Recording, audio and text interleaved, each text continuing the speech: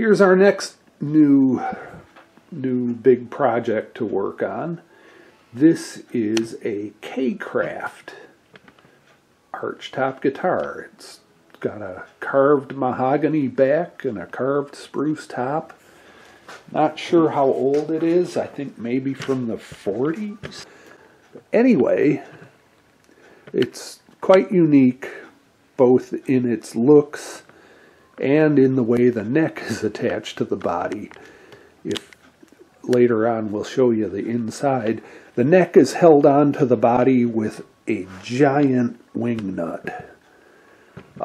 There's actually a label inside telling the owner of the guitar that if they want to change the action and the neck angle, to loosen the wing nut and tilt the neck one way or another and then tighten the wing nut back up. So the big problem with this particular guitar is because there's no truss rod on it and it's been around a long time, the neck is pretty seriously bowed forward. And what Jeff and I are going to do is put a truss rod in the neck. Normally that would be a strange thing to do on a guitar where the peg head is so heavily adorned with this beautiful mother of toilet seat. But because the neck is removable, we can put in a truss rod and have the adjustment down at the body end of the neck. And if the truss rod needs tweaking, it's pretty simple to pop the neck off, tighten or loosen the rod, and put the neck back on. Really not much different than a lot of the Fender guitars I've worked on where you have to remove the neck to adjust the truss rod. So that's our plan. First thing we're going to do is take off the neck.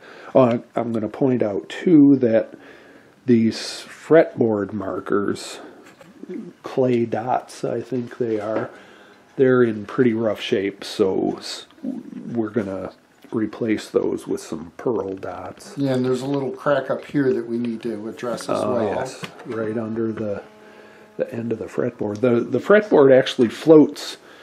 Tip that this way. Sure. So you can see the fretboard is just floating over the soundboard here. It really stops being supported at the 14th fret. Anyway, that's the project. Other than that, guitar's in really good shape.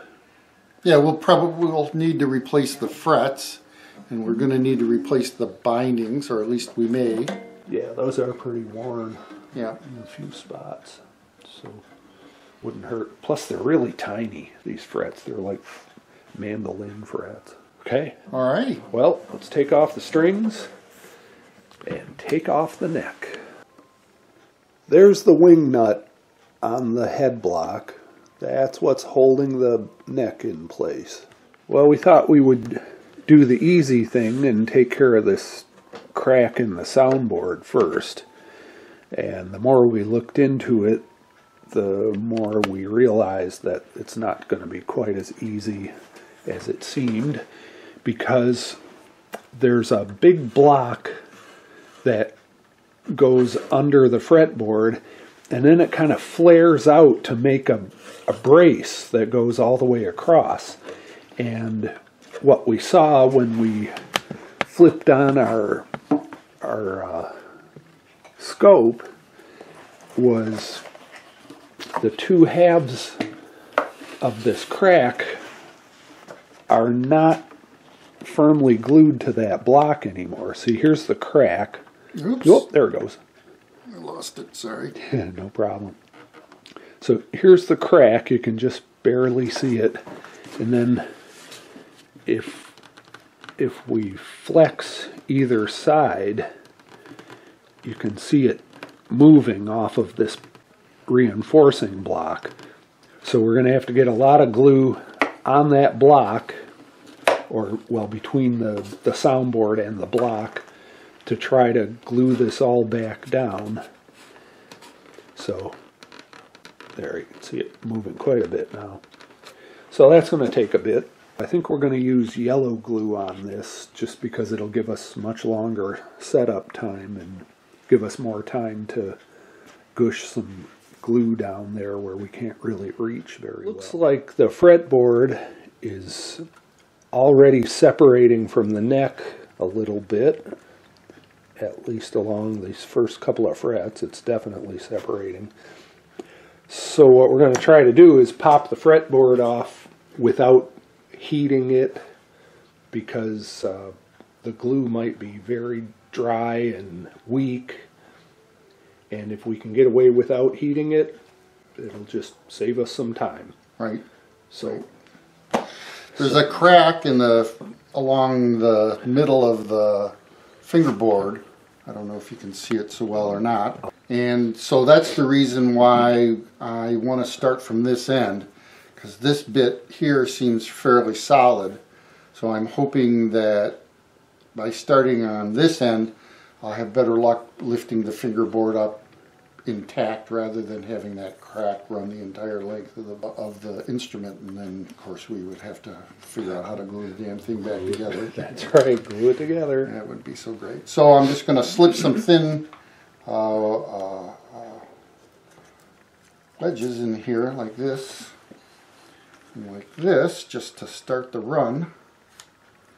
And then just really got lucky with that already separating. Yeah. It's going to be just like the other one we did. Look at that. And there you go. Wow. Not much holding it. Yeah, this won't be a whole section of our video. Now, does this one have a reinforcement? It sure does. That has a reinforcing rod in it. Well, it's just a stick, isn't it? Is it? No. Well, No, I don't know. It kind of looks take metallic. that off. Maybe not. Well, we'll have to pop that off and see what's under there. Okay. Whatever it is wasn't doing any good, because the neck is bowed pretty severely. Although, you know, a lot of the bowing that we found in the other instrument we did that is similar to this one was probably the result of the poor adhesion of the fingerboard to the neck. But yeah, I don't know that this is really doing what we wanted it to do. Well, let's take that off and see if there's something metallic under there. All right. I couldn't really see it from the angle where I was standing. Jeff seemed to know right away. But this actually is a metal bar in here. You can see it getting shiny. And it's just kind of covered with rust. So they did try to put a reinforcement in this neck, but whatever it is, it wasn't very strong. It could be, as Jeff said, that the neck was bowing in large part because the fretboard wasn't stuck very firmly to the neck. But if this bar was really doing what it was supposed to do, the neck should not have bowed the way it did. So we're going to take this bar out and put in an adjustable truss rod. You want to do it? Sure. Yeah. Okay. Yeah. So Yeah, I love taking things apart. this bar isn't even glued in. It's just like a compression fit. So no wonder it wasn't doing any good. Right. Right. Didn't have any anchor points. Yeah. There we go. Well, we can find something to do with that.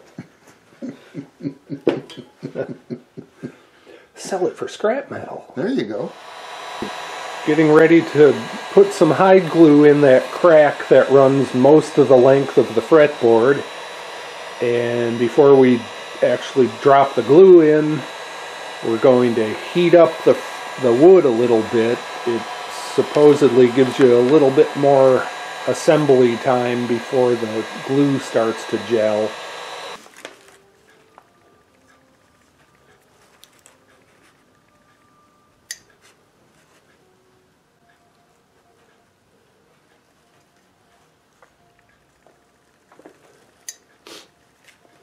I didn't point this out, but we put sandpaper along the edges of the fretboard so that when we apply the clamps, they won't slide around as much. Or at least hopefully. Hopefully, They don't. yeah.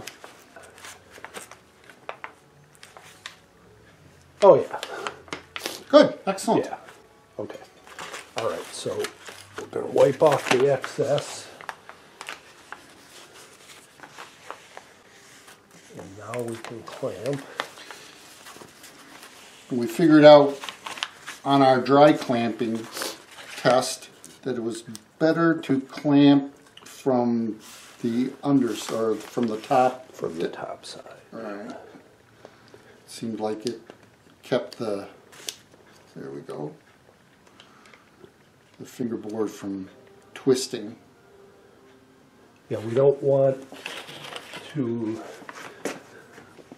make any kind of a convex surface here because it would make it really tough to get the fingerboard to glue flat to the neck surface. And right away we found a use for that steel bar that wasn't really reinforcing the neck. Makes a good straight edge to make sure that the fretboard is staying flat. Yeah, good, great.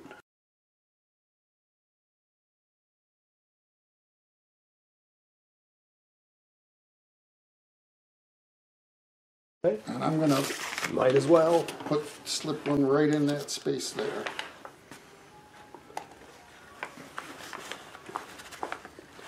Yeah, this section right here is the part that floats freely over the soundboard. We want to make sure we've got that Right. well secured.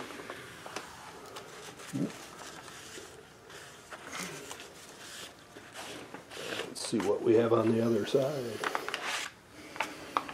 Oh, Yeah, great. Yeah, Yeah, lots of little dots of glue. excellent.